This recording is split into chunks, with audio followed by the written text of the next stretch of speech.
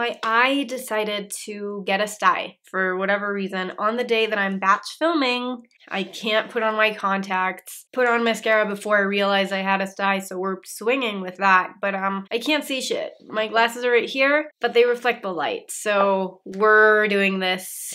No vision whatsoever. I hope I don't squint the entire video because that would be so bad for you. I'm so sorry. I'm already doing it. I can't see shit.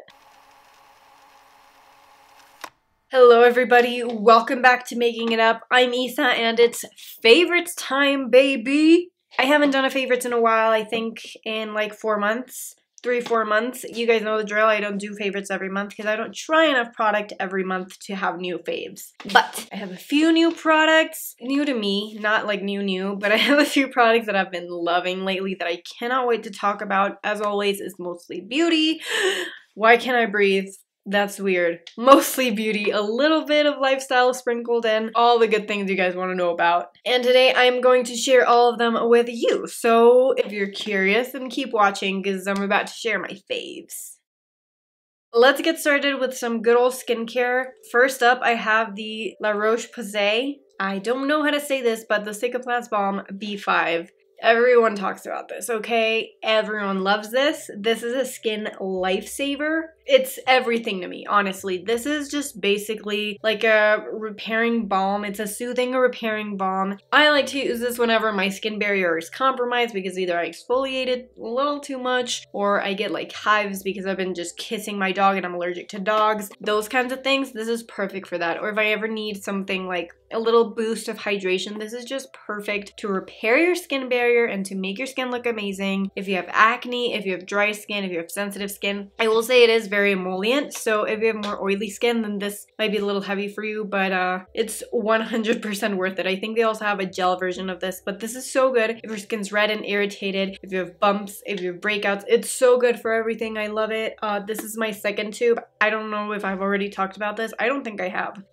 It's a must. Always will repurchase. Moving on to some makeup. The first one is a primer that I've been loving. This is the Inglot Moonlight Illuminating Face Primer. And this really surprised me because I bought it having zero expectations, but this is just like a primer, like an illuminating primer. It's gorgeous. It gives you that like glow from within look. It does have shimmer, but it isn't, I don't know if you're going to be able to tell, but it does have that beautiful shimmer that isn't too glittery or too chunky. It's just enough. It's perfect to mix with your foundation, but I prefer it as a primer because this gives you that glow from within, very natural, but it also has like a stickiness to it. It has a grip. So when you apply your makeup on top, it grips into your primer and it stays on longer, which is great because a lot of like illuminating primers just illuminate. They don't really like prep the skin for more makeup. So this is perfect if you tend to, you know, notice your makeup rubbing off throughout the day. Like if you're in need of a primer that's gripping and that'll make your makeup last longer, but you also want that glow, this is just the best of both worlds. Inglot is such an underrated brand, and this is the shade Full Moon. They have a few different shades to suit different skin tones, but this is, I think, the lightest one, which suits me. It's honestly, mwah, chef's kiss. Up next, I have the KVD Beauty Shake Primer High Impact Eyeshadow Primer. This is such a weird product. You have to shake it. It's like a biophase product. It's kind of oily, so you shake it, and then there's a little button right here which you push, and then product comes out. It is a very weird product, and I bought it because Samantha Ravindal was raving about it, and she's a queen, so of course I had to try it out, and I was pleasantly surprised. This is very like oily liquidy, so when you apply it, it's clear, you see nothing, and it's a little oily. Once it dries down, you can't see it, you can't feel it, and that is why I love this for my cream eyeshadows. Usually with creams, I never wear primer because I find that it skips and it's not the vibe, but with this,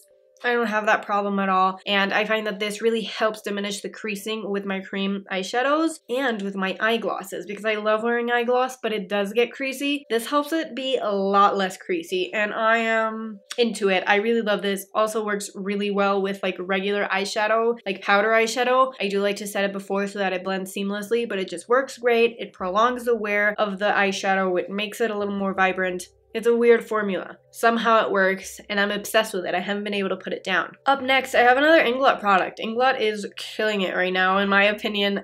This is the Inglot Aquastic Cream Eyeshadow in the shade 12. Another product that really surprised me. When I swatched this, I think I've talked about this in like one of my vlogs previously, but the moment I swatched this, I knew this was it for me. It looks super metallic intense. Yes, it does. I freaking love the color as well, like a rosy champagne. But when you blend this out, do you see that? Do you see it? It gets so, I mean, now it's all over my hand, but you can't see it as potent as you did before. So once it blends out, it almost looks wet on my lids, which you guys know I love that wet look without having to wear an eye gloss. Like, as you can see the reflectiveness, it's amazing. You get a little bit of time to play with it, blend it out, but once it sets, it sets. It has minimal creasing. I just love it. It's so pretty. It suits my skin tone very, very well. I can't stop looking at it. You can build it up and make it a little more intense, but I like to use it more natural to give me that wet look. It's so nice, and it lasts so long. It's so easy to use. It's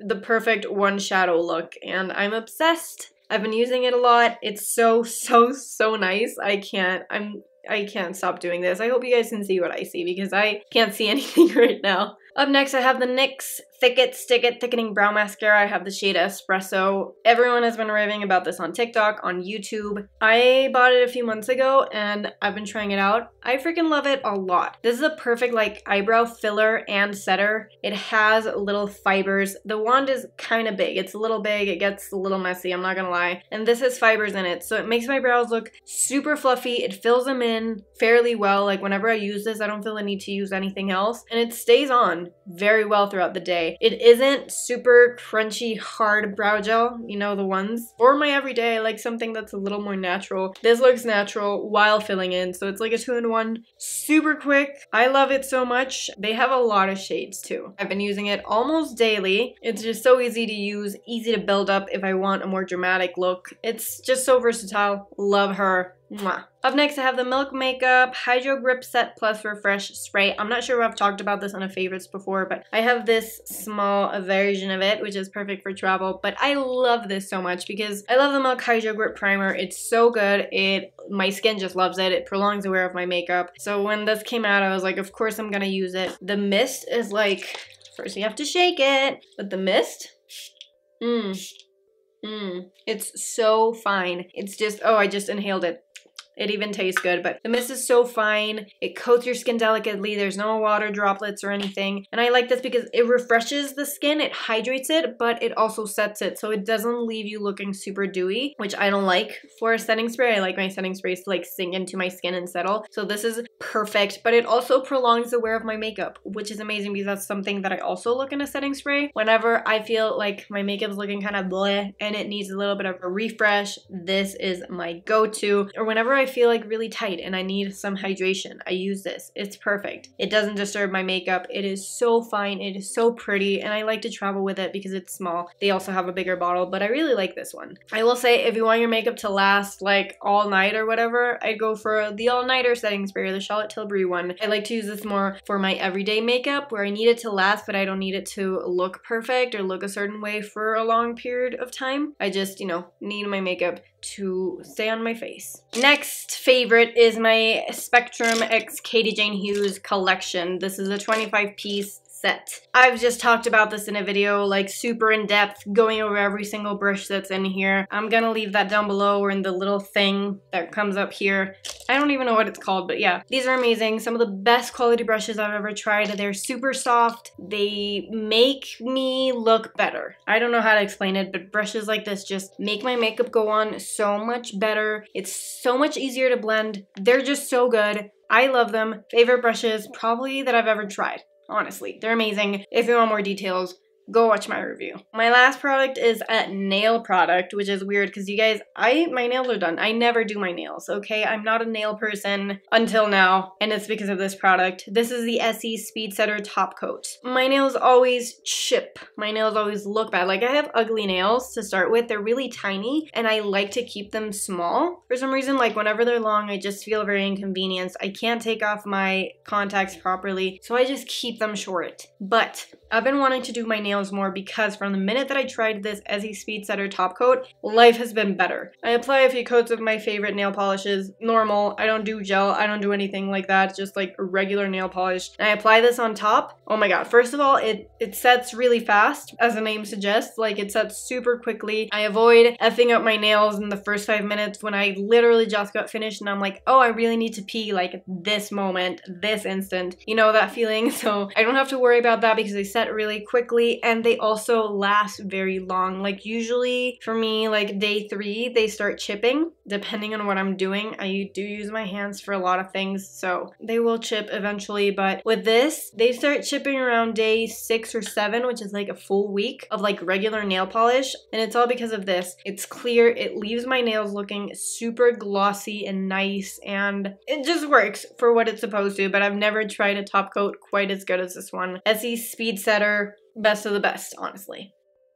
Okay, and that was it for the beauty portion of the favorites. Now we move on to lifestyle a little bit more. And today I only have one lifestyle favorite, and that is a podcast. It's called Viene y Va by Dani Schulz. I think I've talked about her before in like my Q&A video, I'm not sure, but she is a content creator. She also has like a social media strategy business. She's just an amazing human being, and I love her. And this podcast, I mean, she is a favorite in general, to be completely honest with you. I love her TikToks, I love her Instagram, but her podcast is the one that like really speaks to me, and I never miss an upload. It is in Spanish. She's from Ecuador, so she does speak Spanish. So if you speak Spanish, if you're from Latin America, then you will love this podcast. If you speak English, it's not gonna be great for you because this is obviously in Spanish and you won't understand anything, but her podcast is just a breath of fresh air. Every topic is always just so informative. It always hits home. It's deep, but it's also fun. Like, I always come out of her podcast learning something, but it's not like a boring informational podcast.